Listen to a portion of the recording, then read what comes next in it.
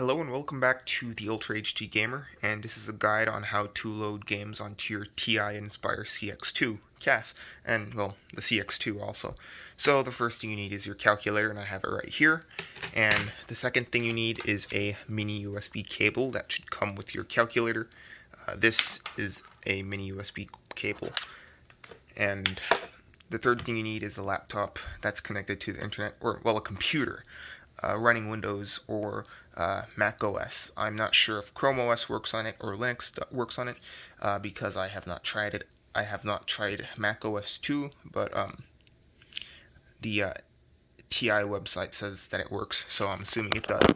I didn't see any installation downloads on the website for Linux or Chrome OS, so I'm assuming it's not compatible with that. But you also need to have it connected to the internet so that you can download the software that's needed to connect with your calculator, since if you just plug it into your USBs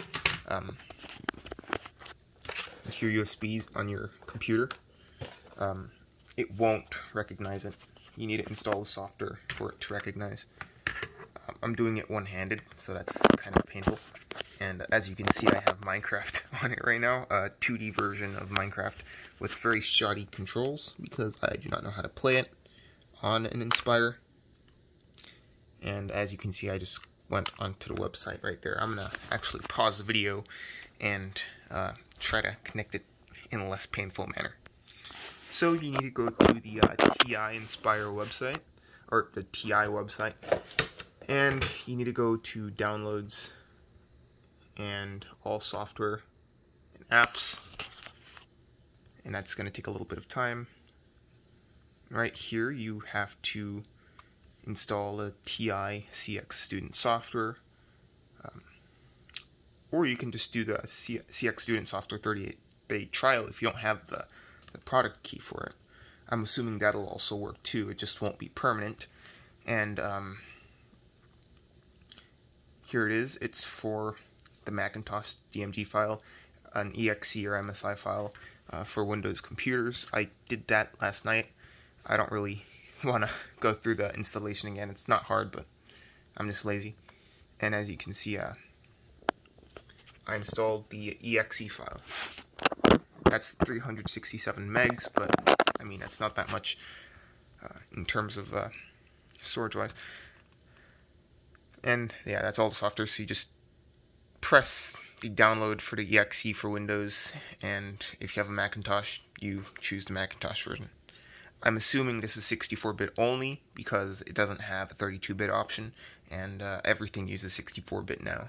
And I mean, this is fairly new too. This is the CX2, which came out in like 2015 or 16, I don't even know. But that's still fairly new. That's way after when all computers went to like mainly 64-bit. And the next thing you do is you go through the installation of your CAS software. I have it open right here. And I was trying to install another piece of software onto the calculator to get Doom running, but that doesn't work. But what you need to do is, well, get it up to here and connect your calculator. So I have it connected via the USB. It's not going to recognize it if you go to File Explorer. You have to have this specific software for it to connect with the calculator. But as you can see, it does connect. You go into that calculator, you press it, and you have your files. I just double-clicked and, well, I opened something else. And you can just navigate through your files and put in your games. So the next website you need to go to install the games is the https://calplex.com. I'll send a link down in the description because I'm too lazy to actually say it. But you can have many games on this, one being Pac-Man, another being 2D Minecraft, which is on that calculator right now. And I'm just going to go through all the games. It's going to give you a TNS file, and you just drag and drop it into the calculator file system. And these games are actually fairly small, the biggest one being about 200 kilobytes, a little more, a little less. So, yeah, it's not going to be that much. So yeah, you have a pretty good game library if you just download the whole thing. You can also download math programs. So you can download quadratic equation solver, radical simplifiers, complete the square, and base converters, just a whole bunch of stuff, which is pretty cool too. And I would assume that it would be very useful in some cases. But the game downloads are much cooler. And I will send the links to both websites in the description, so it'll be fairly simple.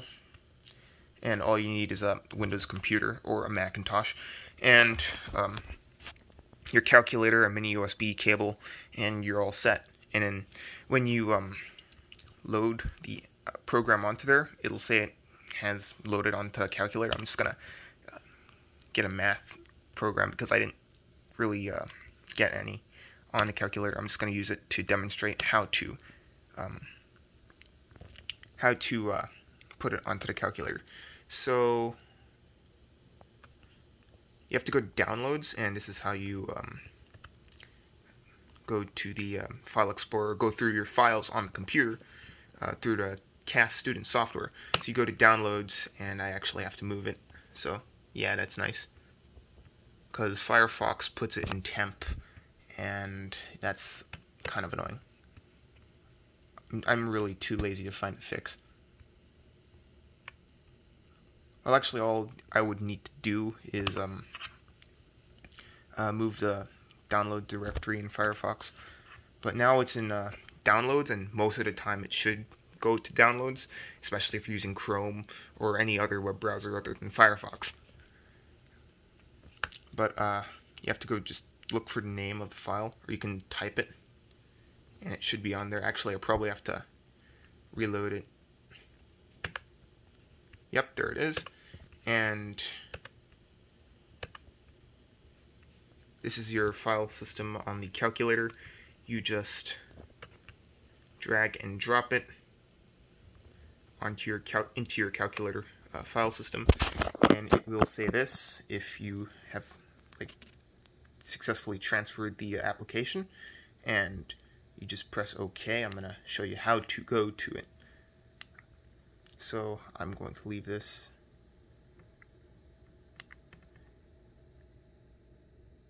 And then you have to go to Browse through your file system, and these are your documents, and here you go. You have your applications.